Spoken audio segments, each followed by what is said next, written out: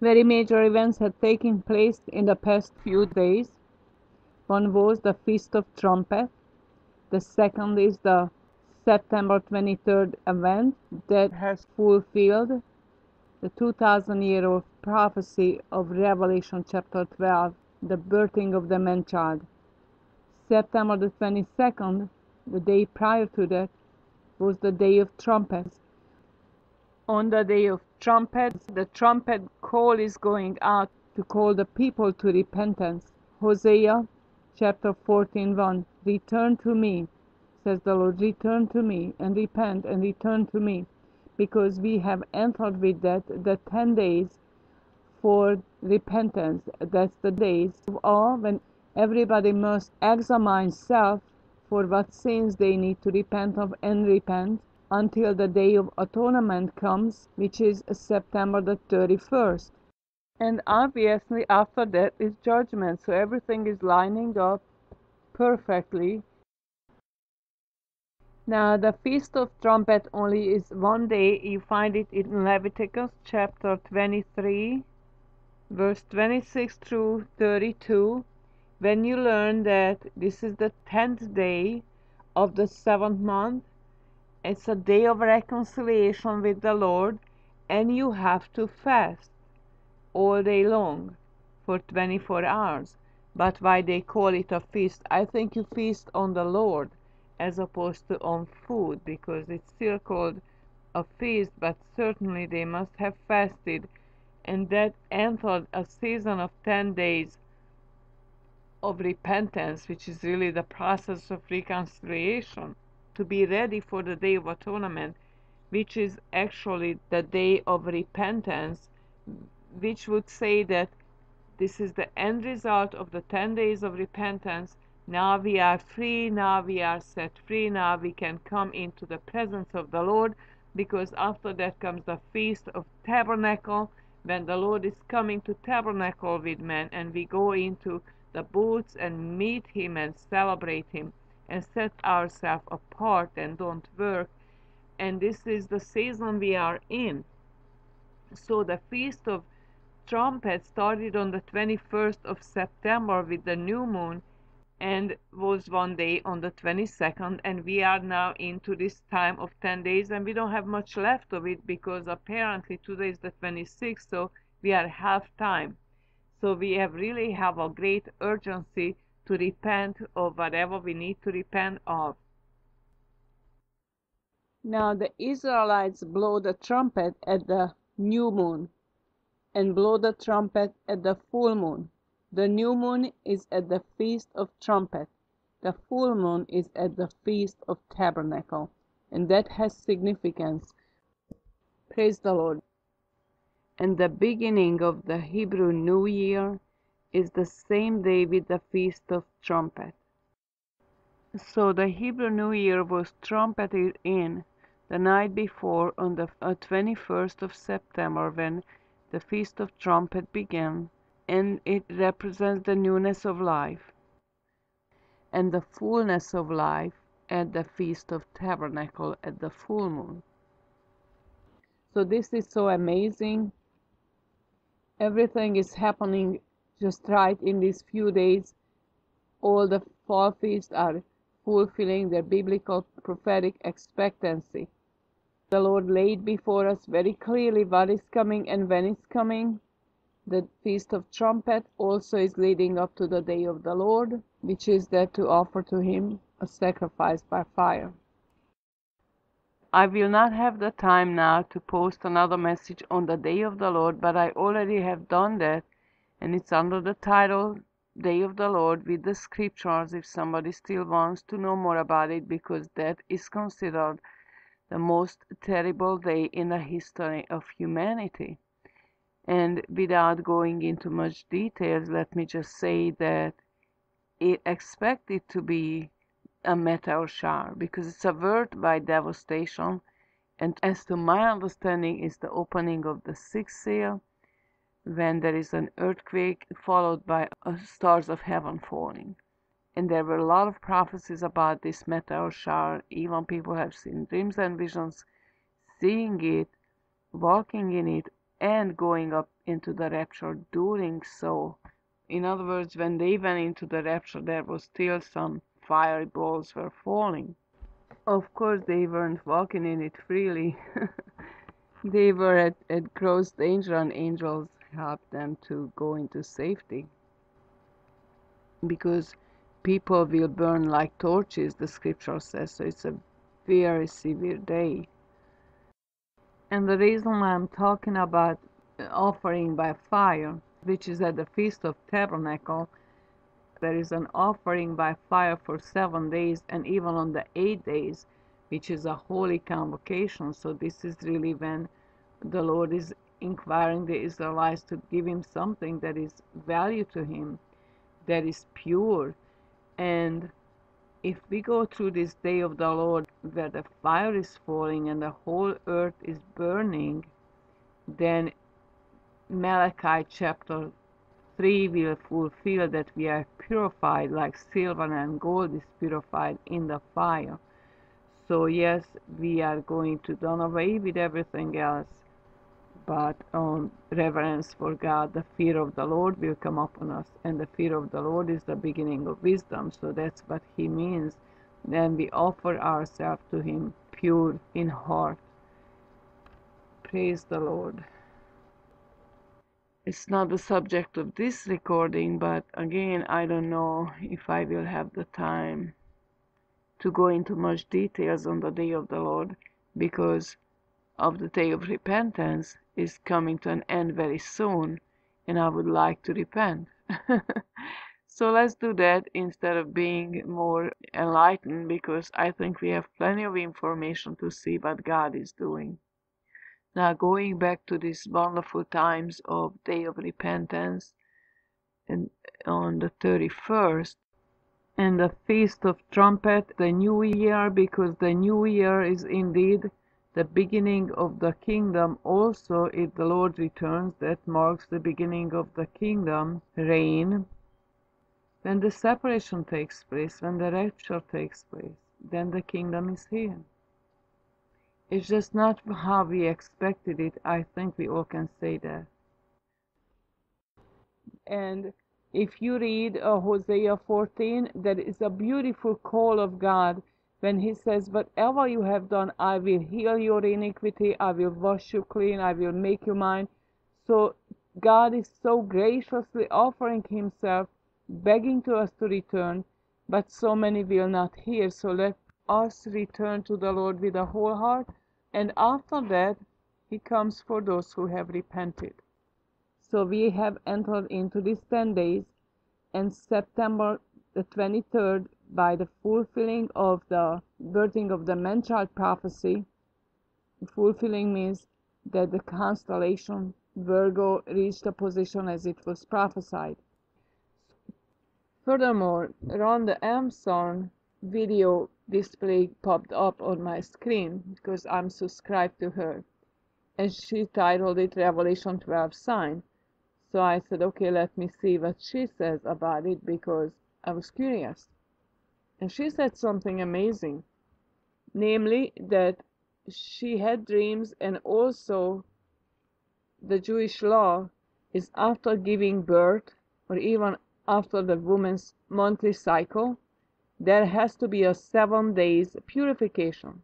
Now, September 23rd is the birthing of the man-child in the spirit, and then comes 7 days purification that leads up to September the 30th, and the next day is the Day of Atonement. And what does that mean, 7 days of purification? We are not thinking in natural terms, but we are thinking in the blood, purifying by the blood, or purifying, washing clean. Who can wash clean? Jesus. Jesus can wash us clean. He will wash us clean and forgive all our sins if we come and repent, because the 10 days was from the 21st. The 10 days for repentance is the 21st. That was at the Feast of Trumpet when it started. So at the date of the birthing of the man-child, which is the 23rd, we only have 7 days left, and on the 8th day is the Day of Atonement. And by then we should be washed clean with the blood of a lamb. so that we can stand before the Son of God. So the woman gave birth to the man-child on the 23rd, and the purification, the 7-day purification, concludes on the 30th, and on the 31st, the baby should be revealed. Or, what does that mean, revealed? Coming into existence, because that's the transfiguration. Now, I'm not at all suggesting that the 31st is the day of transfiguration. But I do say that that is the day when it's already possible for the baby to show up. Because by no means we can say that's the day.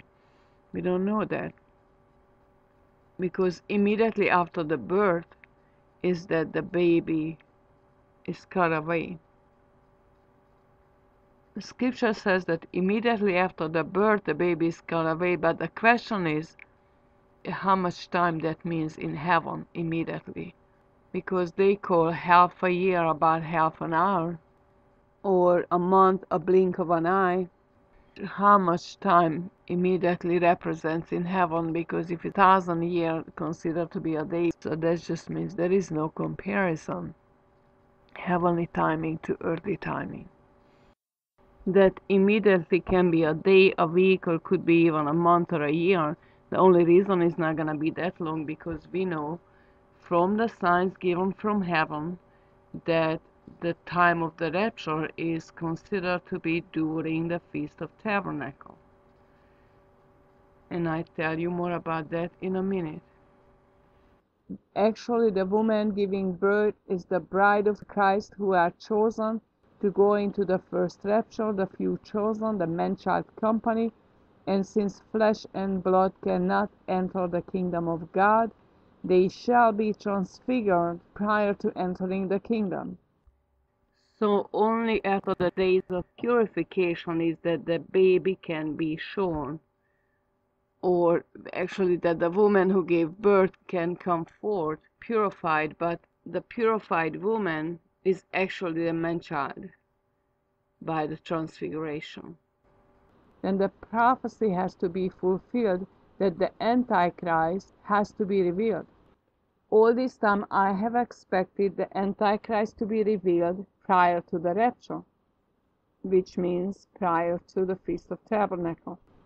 However, a sister said in the video that the scriptures were translated or purposefully mistranslated because we know how much the Catholic Church has tampered with the scriptures, so that's just common knowledge. And changed the word in the scriptures where it says apostasy, when the apostasy was translated into falling away as opposed to what it truly means in Greek, that means cutting away. So the wicked one has to be revealed, will not be revealed until the cutaway take place. That would put the revelation of the Antichrist behind our rapture. Very much possible. We are days away from seeing it all. I believe that might be the case. I do see the preparation for the takeover, for the UN takeover and the New World Order to step in, but perhaps will not happen until after this rapture takes place. But immediately after, then 2 Thessalonians 2 would sound like this: concerning the coming of our Lord Jesus Christ and our being gathered together to be with him, I beg you, my friends, not to be so easily confused in your thinking or upset by the claim that the day of the Lord has come. Perhaps it is though that we said this while prophesying or preaching, or that we wrote in a letter. Do not let anyone deceive you in any way, for the day of the Lord, will not come until the final rebellion takes place. So in this says, until the rebellion takes place. King James says, until the falling away takes place. But then it would read, do not let anyone deceive you in any way, for that day will not come until the cutaway takes place, and the wicked one appears, who is destined to hell. He will oppose every so-called God or object of worship, and will put himself above them all. He will even go in and sit down in God's temple and claim to be God. In other words, the day of the Lord would be rendered beyond the cutaway. So this is amazing, because the scripture says in Psalms 91, you will only see with your eye the destruction of the wicked. That would mean that the changeover would take place before the day of the Lord, because that's going to be a very terrible day, which would mean it could be before the Feast of Tabernacle, before the day of the Lord, right around the Day of Atonement. Oh, shoot. Well, these are just thoughts, so you pray it out.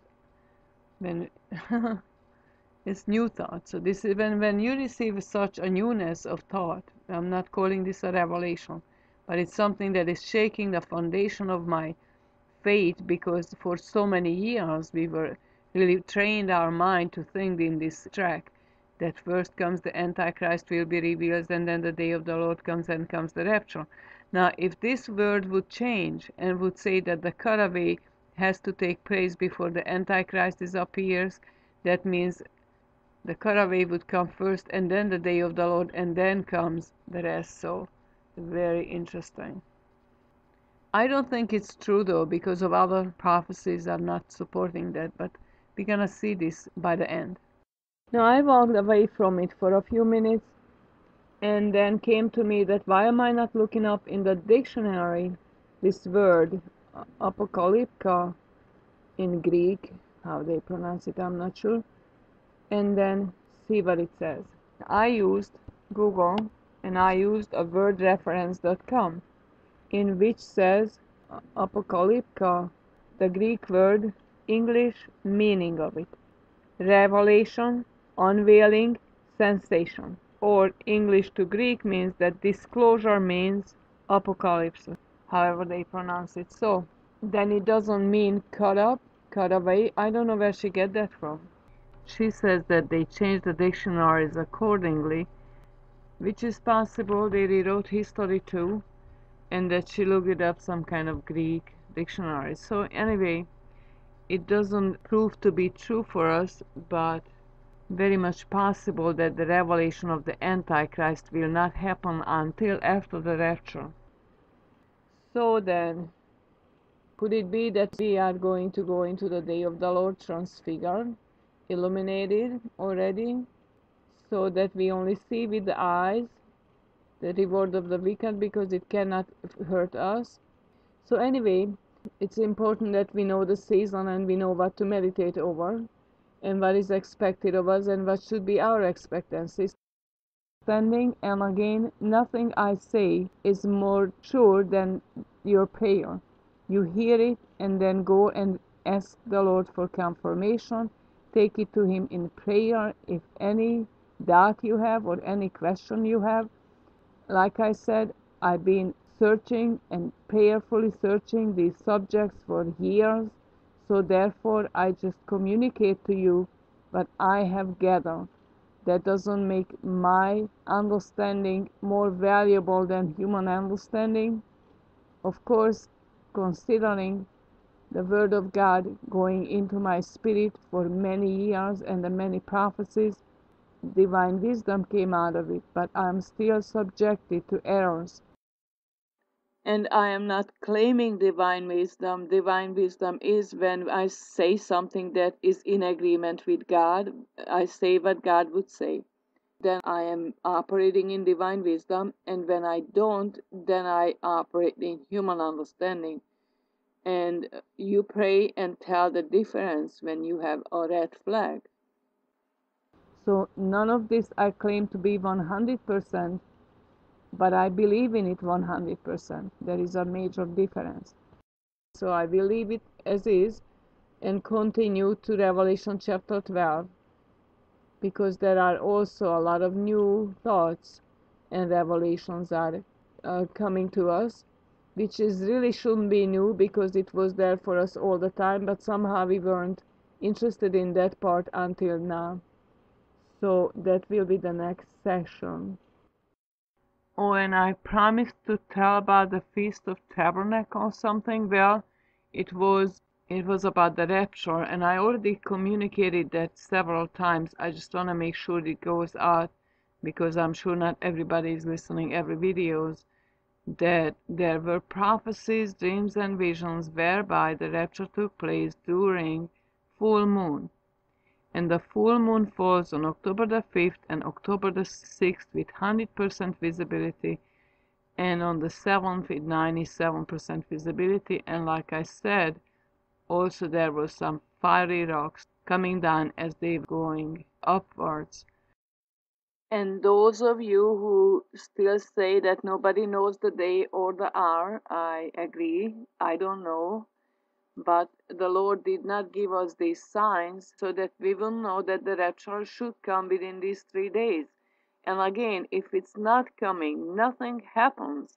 It's not the end of the world. It is just to keep hope alive. It is to keep a highest expectancy.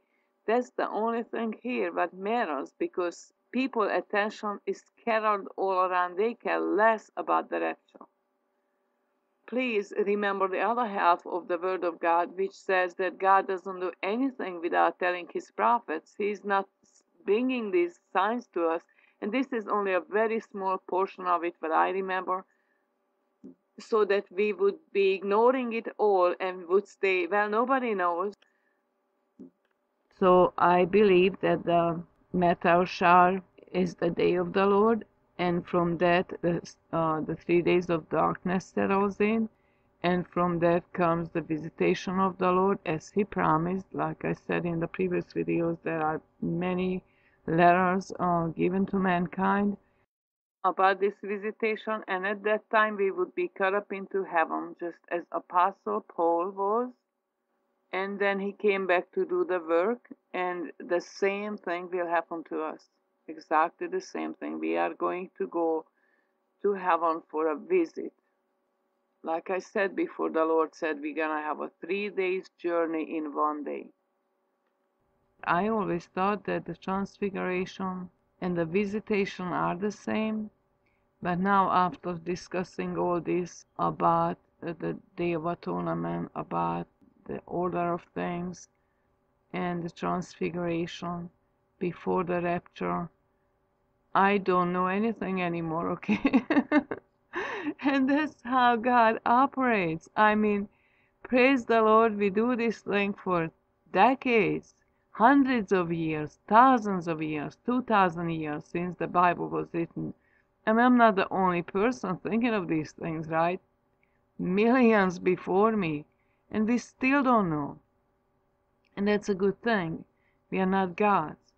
But yet, what we accomplish is that we yet have anticipation, enough understanding not to go for a vacation when we need to be in prayer. So, we don't act like the world, we act according to what God is doing. And if we just accomplish that, then we really are the few, because nobody does that. I mean, no matter how many people I talk to, I tell them about this, but nobody listens. Even those who I considered years ago, I thought they are first fruits, they just repelling the word. So if you are listening and got this far into this message and into these messages, oh my God, that's a very mighty thing. Congratulations. Hallelujah. You're part of Christ's body, part of the man-child company, the bride. And again, I see many, many brides whose ministry I'm familiar with because I love them. I receive emails from them for years. Nobody really have the anticipation precisely. They do know that the Lord is going to give us rest. They do talk about being in the favor, coming forth with the ministry as He promised, receiving the commission, new revelations, put it many ways, but really not breaking down the scriptures as we do it here. That's okay, as long as they are in the flow, in the vein. But I still believe that it's valuable that we got this far. And praise the Lord, He's so precisely guiding us through prophecies into this. So I believe that it would help if I would depart from you with reading a couple of prophecies. How about that? Just short prophecies, which is flowing into this, because more vessels we hear it from, more convinced we are that we are not out on the limb, that we are not out in our own imagination, in our own little words.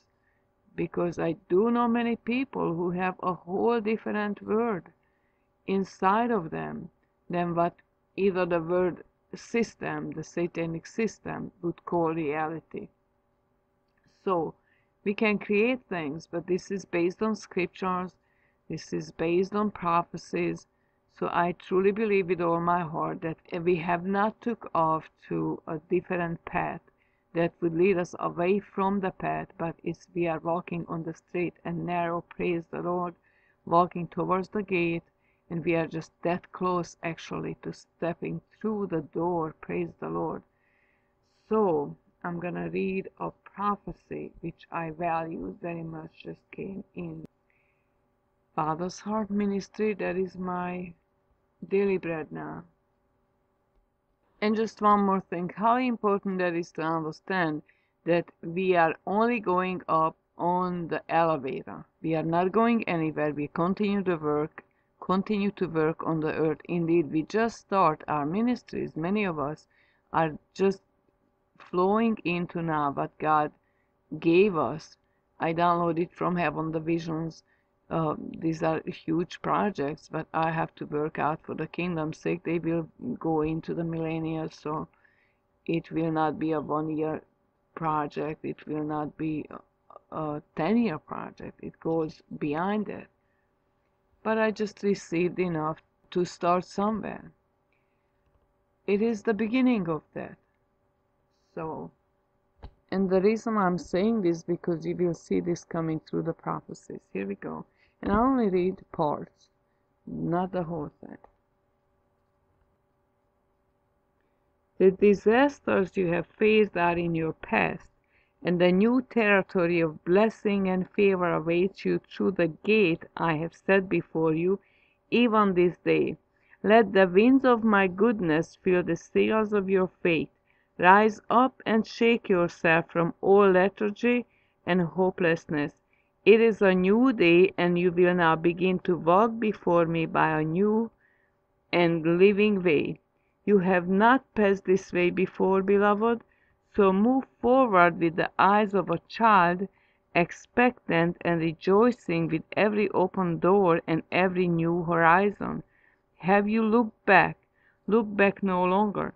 Do not look to the things that are behind you, but look to the things that are ahead. The trajectory of your life has yet to reach its agape. The days ahead of you are greater than the days behind. You have yet to experience the full scope of my kindness and favor, but it is coming, and you will taste and see that I am good beyond all your expectations. Sit down at the table I have prepared for you in the midst of your enemies. Partake of the provisions of faith, life, joy, and rejoicing that is not mere empty expectation. The substance is about to be made manifest in your life. Look up, for your redemption draws nigh, and the fullness of my grace is being visited upon you in a moment of time, says the Father. So I think that's a clear message. I am reclaiming those that have fallen, my leaders who have failed, those who have erred, those who have plummeted into sin and darkness will see a great light. My fallen warriors and champions will see a great light and will recover themselves by my grace to new life and new placement in my kingdom and in my purposes. Be encouraged, says the Father, be encouraged and lift up your heads, for I have sealed you with the inheritance of saints, and I will restore you from whence you have fallen. Others may have rejected you. Others may have marked you as unfit and unredeemable from your situation, but that is not my word, and that is not my nature, says the Father. Did not David collude to slay Uriah? Yet my hand lay heavy upon him until he was restored, and his throne placed in continuance. Listen to my voice, says the Father, and not the voice of the threats of those who would withhold from you my clemency. Accept the grace of my unconditional love. Receive the cleansing and renewal that comes only from my hand. Know that my heart not only grieves over the transgressions of my heart grieves for the transgressions. Mercy triumphs over judgment, says the Father. So receive my mercy, receive of my hand the mercy that lesser minds and smaller hearts would deny you so vehemently. Leave them to me. Your standing in the kingdom is not measured by what others think of you, but who you are and what you became as you accept the cleansing of the shed blood of Calvary. You are mine. I have called you by my name. I have called you and am renewing you. Set aside the shame. Revoke the habit of self-reclamation and self-pity. Stand up. Shake yourself off. Know how you are and what you are. Your past will not dictate your future. Your present is a path leading to the bright future I have planned. Yield to my hand in fullness as I make all things new in your sight, says the Father. Remember the scripture, eyes have not seen, ears have not heard it, neither it conceived in the heart of man what God has for those who love him. And in another word he said, you made a covenant with me and you left your parents and your land and whatever. And so really we have made a covenant by sacrifice, and those are the one he is speaking to. Just because we put him first, we might make all the mistakes and we might be the most imperfect people. He is faithful and true. So even myself, but I say things which are apparently not true when I talk about the severity of the judgment of God. That is the old school. He is merciful. I mean, I'm not saying to continue sin and say, oh, it's okay, God understands, but as long as we desire him, as long as we come before him, as long as we want to repent, as long as we want to serve him, that's all it takes. Even he said in one of the words that, oh, you still want to serve me. I see that you still want to do, although you failed, although you whatever. I just because you want that, I will do that for you. So he is very merciful, but also he's continually calling to come up higher, to be in the presence, to listen to his voice, because he don't want us to miss this. So really now our focus must be on him and him alone, and that's just bottom line. And I believe that with all these messages, if we don't accomplish anything else but that we stir up our spirit and have a highest expectancy than ever before, then we have accomplished what it was sent for to do. Amen.